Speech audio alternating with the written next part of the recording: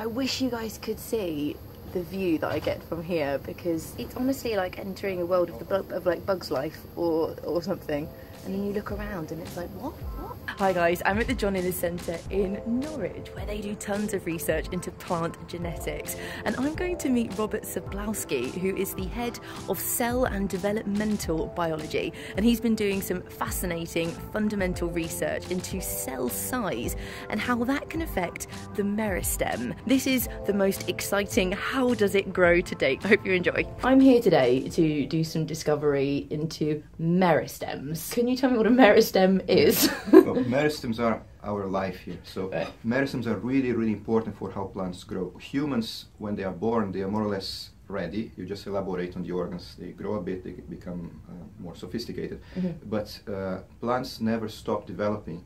So they grow towards light, or they grow away from wind, or towards nutrients. And that is possible because of the meristems. The way I understand it is that a meristem is a cluster of cells that have potential. These cells replenish their own type of cell and all the time provide new cells which, as you say, go on to become specialized. But to show people what a meristem would look like, we can use the cauliflower. When you have cauliflower and cheese, you're having meristem with cheese. To be precise, this is not one meristem. This is tens of thousands, maybe hundreds of thousands of meristems all bunched together. And the reason for this is that the cauliflower is a mutant. I've never thought of a cauliflower as a mutant before. It's a very monstrous mutant, actually. Okay, there you go. What's wrong with cauliflower is that, as you said, cells that leave the meristem, they begin to specialize.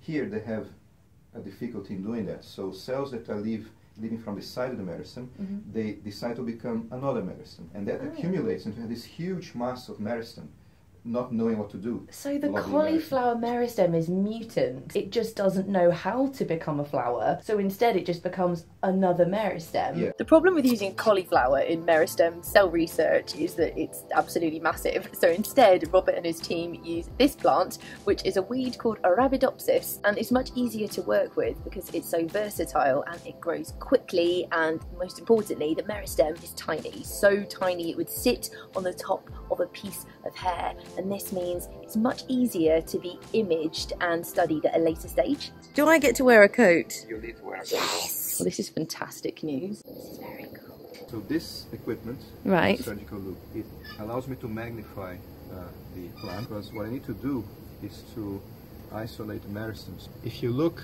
down from the tip to the base of the plant, you see a record of time. At the very center is the meristem, and then you have all these spirals of buds growing around it. So what I need to do is to get rid of all of this.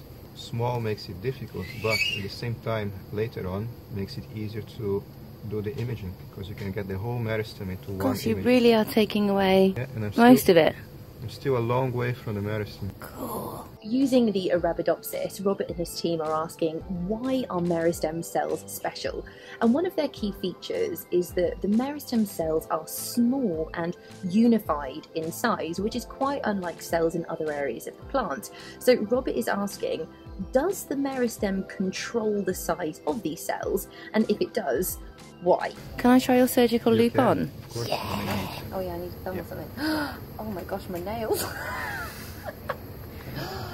Wow, that's amazing. Yeah, very good. I would hire you in the lab. It's really satisfying. I think I just took off the whole thing. That happens. Oh no, have I just taken off the whole top of it? That is tricky. So this is the box where we put that little apex. And this goes in a growth room. So we're going to pop this in here. There'll be a comfortable temperature, plenty of light. Have fun in there. How many images will you take over how long? If you're really good at it, you're going to take up to 3 images. 3, so just 3 days? Yes, because they suffer when you're imaging. The laser beam and all that, it causes some damage. So it's not consecutive days, it'll be one day? It is normally consecutive days. Really? Yeah. And it has to be that close, the imaging sessions have to be that close to each other, so you can actually catch the same cells dividing. If you wait too long, it becomes a mess because they divide many times you don't know who came from which cells. Yeah. I think a good way to think about meristems is as a cluster of cells who are all living at home, and these guys all have potential, okay? And as they move further and further away from home, it's time to specialise. It's time to go out and get a job. Maybe they decide it's time to become a petal, or maybe it's time to go and become a leaf. But what Robert has found is that if you affect the size of a meristem cell, it in turn will affect its ability to go out and become successful. Now, if you change the size whilst it's still developing in the meristem, then actually the cell is able to sort itself out. It recognises that it's too large to become anything specific,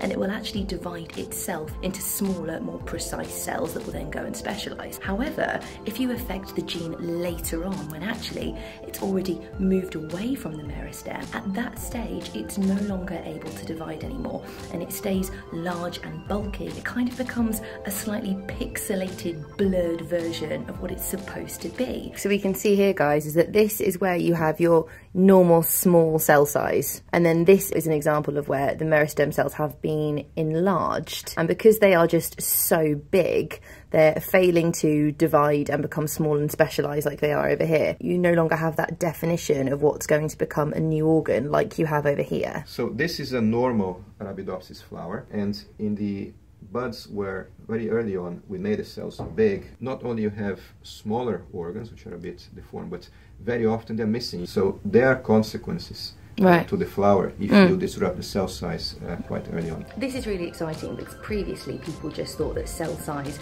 was all about its final job. Perhaps it's to do with it needing to be large so that it can take in more nutrients, or maybe it's got a particular shape and size because it has to provide rigidity.